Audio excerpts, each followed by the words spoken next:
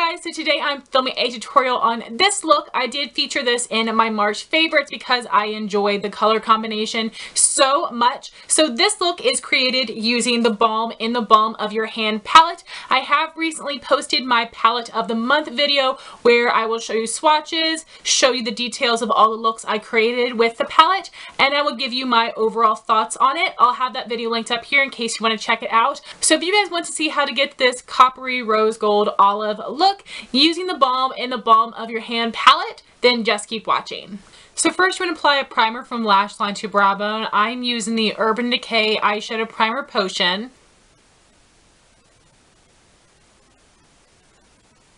Next I'm going to take MAC Soft Brown with my Sigma E40 blending brush and apply this in my transition area. And with windshield wiper motions back and forth, blending this right above the crease. Next is a base on my lid. I'm going to take the Maybelline Color Tattoo in the shade Caramel Cool, and I'm going to apply it with my Mary Kay Cream Eye Color Brush. And I'm going to paint this right on to the lid up to the crease, but not going into the crease. Next, from the Balm in the Balm of Your Hand palette, I'm going to take Mischevious Marissa, also in the Shady Lady Special Edition palette, and apply it on my lid with my MAC 242 shader brush. And I am going to pack this on my lid right over top of that cream base. Next, I'm going into my crease with MAC Eyeshadow in Brown Script and my Sigma E25 blending brush. And I am just going to apply this into my crease and my outer V, taking it about 3/4 of the way in. To blend out the edges, I'm going to go back with MAC Soft Brown and my Sigma E40 Tapered blending brush. And I'm just going to use this to buff around the edges to help make this look a little more seamless. Next, I'm going to highlight my brow bone with the Wet n Wild Single in Brulee and my Sigma E45 Small Taper blending brush. And like I said, I will be applying this right under the brow to highlight. Next, for my lower lash line, I'm going to go about halfway in using my Urban Decay 24/7 liner in the shade Stash. And I'm applying this on the lower lash line, making sure to get it as close to the lashes as possible. Next, I'm going to set that with Lead Zepplin from the Balm in the Balm of Your Hand palette. This is also in the Balm Jovi palette with the smudger side of the Revlon dual-ended Smokey eye brush. And I'm going to put this right on top of that liner to help set it in place.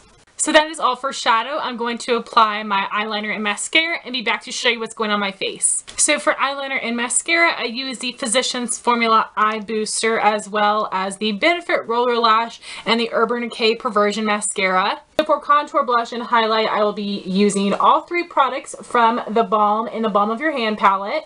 To contour, I will be using the Balm's Bahama Mama bronzer and my Sigma F05 small contour brush. And I'm just going to apply this in the hollows of my cheeks, blending back and forth. Doing the same on the other side. Then I'm just taking the Real Techniques blush brush to help blend that out. For blush, I will be using the Balm's Hot Mama and my Sigma F15 Duo Fiber blush brush. And I'm just going to sweep this onto my cheekbones, doing the same on the other side. Again, blending with the Real Techniques blush brush. For highlight, I'm going to take the Balm Mary LouManizer and my Real Techniques setting brush. And I am just going to apply this to the top of my cheekbone and doing the same on the other side. And again, I'm going to lightly dust over that with my Real Techniques blush brush. So now for the lips, I actually have 3 different nude lip options that I wanted to share with you because I loved all 3 of them. But if you are wanting to strictly use this palette, then you can definitely use the Caramel Cream cheek and lip color. So my first nude lip option is a combo. This is the one that I featured in my palette of the month video. So first I will line and fill in my lips with the ColourPop Lippy Pencil in the shade Aquarius, and then I will go over top with the Buxom Full On Lip Polish in Sandy.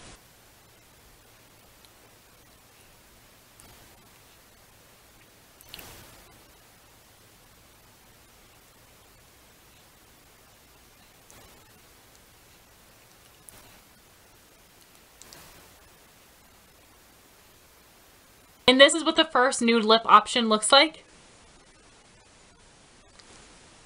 My second nude lip option is the ColourPop Ultra Satin Lip in the shade Echo Park.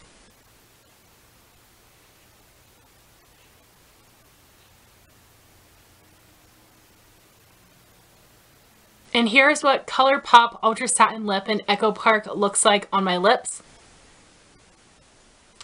My third lip option is the NYX Lingerie Liquid Lipstick in the shade Bedtime Flirt.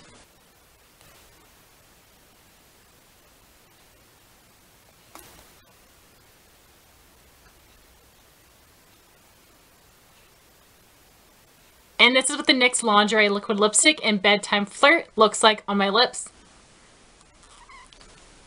So guys, that was my Rose Gold and Olive tutorial from the Balm in the Balm of Your Hand palette. So this is the second makeup look. As you can tell, this is a lot more dramatic and sultry. This is my burgundy eye. As you can see, I have done a bit of a monochromatic look, and I decided to do a reverse smoky eye with the darkest shade at the lash line fading to the lightest shade at the brow bone.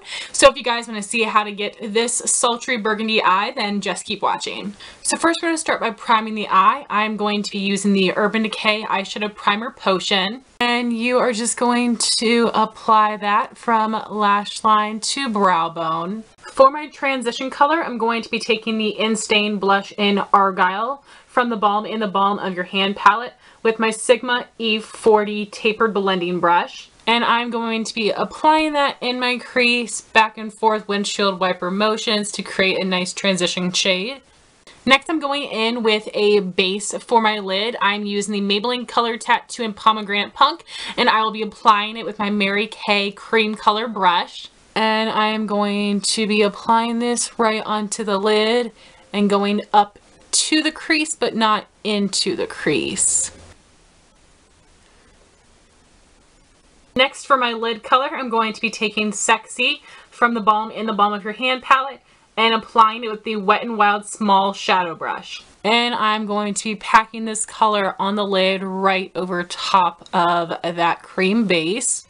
Then I'm going to take my Beauty Junkies Pro Tapered brush and just go along the edges to help blend that out, because right now it is looking pretty harsh. Next, I'm going to be applying the Balm's Cabana Boy Blush in my crease with my Sigma E25 blending brush.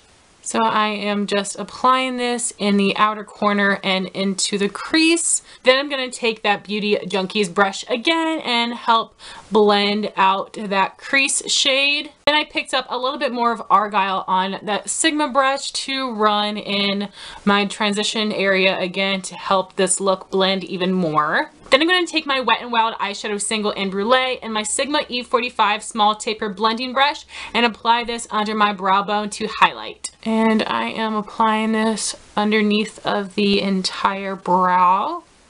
So that is all for the shadow. I'm going to apply my eyeliner and mascara and be right back to show you what's going on my face. So for liner and mascara, I'm using the Physicians Formula Eye Booster, Benefit Roller Lash, and Urban Decay Perversion mascaras. Moving on to the face, to contour, I'm going to be using the Balm's Bahama Mama bronzer with my Sigma F05 small contour brush. And of course, just applying this into the hollows of the cheek and blending back towards the hairline. And doing the same on the other side. For blush, I'm going to be using the Balm's Cabana Boy with my Sigma F15 Dual Fiber Blush Brush. And just applying this on the back of my cheeks and blending towards the apple. And doing the same on the other side.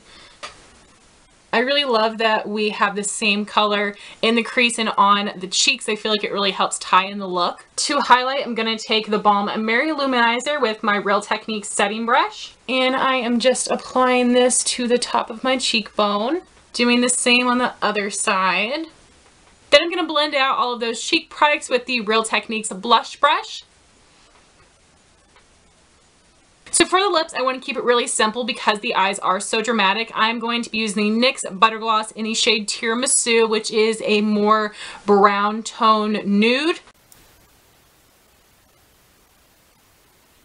So that gloss just adds a perfect amount of color and shine. It is a really pretty pinky brown that isn't too deep. I definitely find it wearable for my skin tone. And this is the finished look. I would love to know what looks you all have created if you own this palette, and I would love to know what are your favorite products from the Balm. Thank you all so much for watching. Please rate, comment, and subscribe, and I'll talk to you soon. Bye, guys.